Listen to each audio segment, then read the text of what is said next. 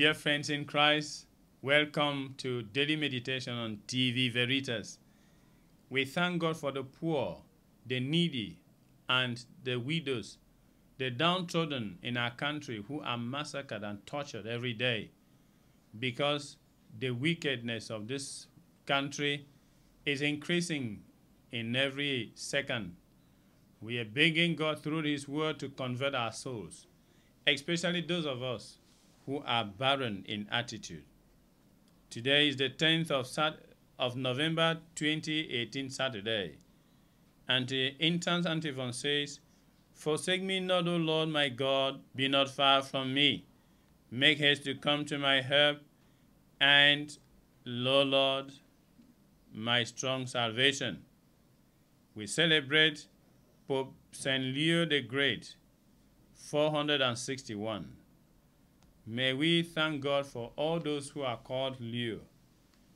Today's readings, before we hear them, let us seek the face of God. Kyrie eleison, Christe eleison, Kyrie eleison. May Almighty God have mercy on us, forgive us our sins, and bring us to life everlasting. Let us pray. Father in heaven, give us joy as we hear your word, and make us to respect it through Christ our Lord. Today's readings are taken from Philippians chapter 4, verse 10 to 19, and Luke's Gospel chapter 16, verse 9 to 15. I am Father Christopher Gekum. Jesus said to his disciples, "I tell you this, use money tainted as it is to win your friends, and thus make sure that when it fails you, they will welcome you into the tent of eternity. The man who can be trusted in little things can be trusted in great. The man who is dishonest in little things will be dishonest in great. If then you cannot be trusted with money, that tainted thing, who will trust you with genuine riches? As if you cannot be trusted with what is not yours, who will give you what is yours very own? No servant can be the slave of two masters. He will either hate the first and love the second, or treat the first with respect and the second with scorn. You cannot be the slave both of God and money." The Pharisees who loved money heard all this and laughed at him.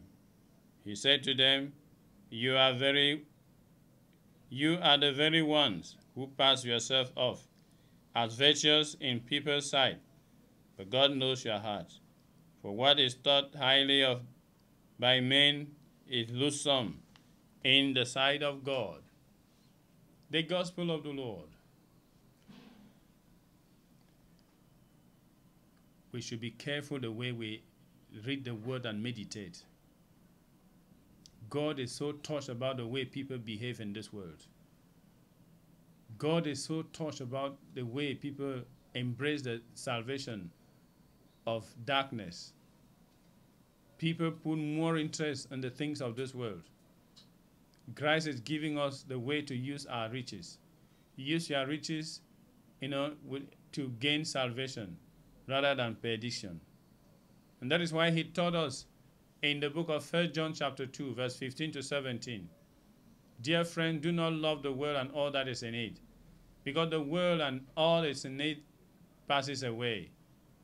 He also says it in James chapter 4, verse 1 to 11. Why are you battling against yourself and killing one another? Killing each other like Cain killed Abel in Genesis 4, 1 to 16. Because you are wicked and your intentions are only self-centeredness. God says, stop doing that. But I said in 1 Timothy, the love of money is the source of all sort of kind of evil. He said it in Sirach chapter 31, verse 1 to 5. Anyone who loves money will never be judged innocent. And that's why the Pharisees who loved money took Jesus to be the contrary and laughed at him and mocked at him. When people reject the things of this world, they look at them as foolish people. That's why we are perishing in our country today. Because the lovers of life and this world, they are causing a lot of havoc, not knowing that the Master Jesus Christ is taking note. Let us therefore pray not to be the destroyer of life, but the giver of life and the protector of life. Let us pray. God our Father, give us salvation. Seal us to always be poor in spirit and minimize the great things of this world that people are so taken of. Thank you for giving us life through Christ our Lord. The Lord be with you. May God Almighty bless you, the Father, the Son, and the Holy Spirit. Peace be with you.